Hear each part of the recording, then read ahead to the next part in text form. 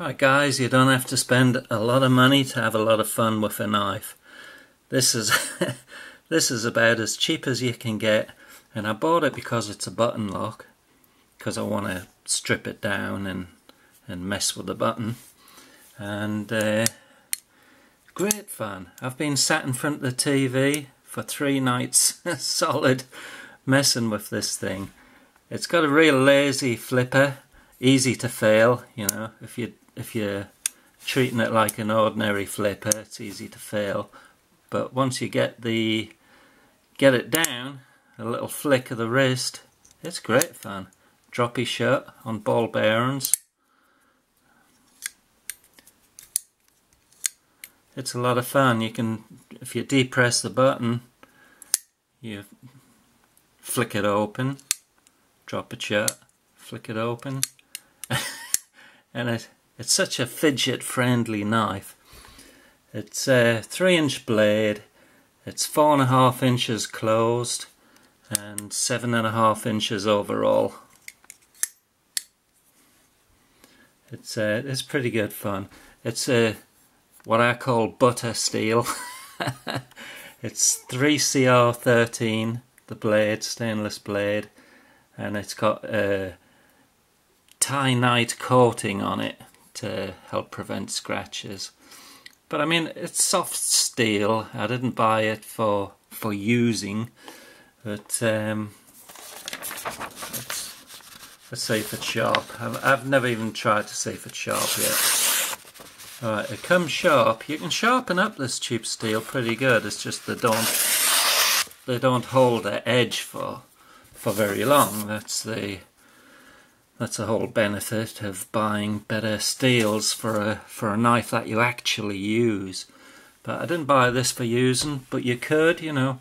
And it's knives like this are what I class as fun knives. It's a fun knife, and if you are a collector and you haven't got much money but you've got the itch to get something, something like this can help you scratch that itch. Because this thing was $13.82 delivered to your door.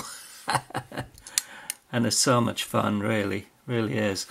They come in green, or they come in like a grey blue. For some reason the grey blue is $2 more.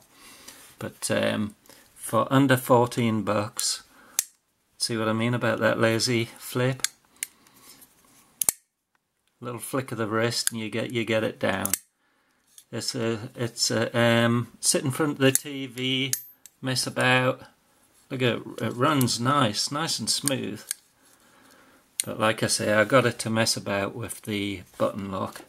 That's the box it comes in. MTech USA, ball bearing pivot system. MT 1034GN is the model number, and yeah, made in China of course. Although MTech is a USA company, their knives are made in China. And there you go. And it's actually, I mean, that flipper and the choil cut out here, it's a damn comfortable knife to hold in your hand. It really is.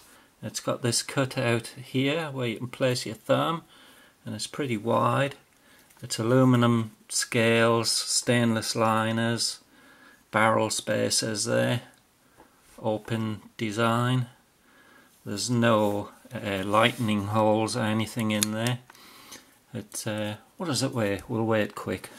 4.5 ounces. So 4.5 ounces. I mean, all I can say is, for the money, it's a whole lot of fun.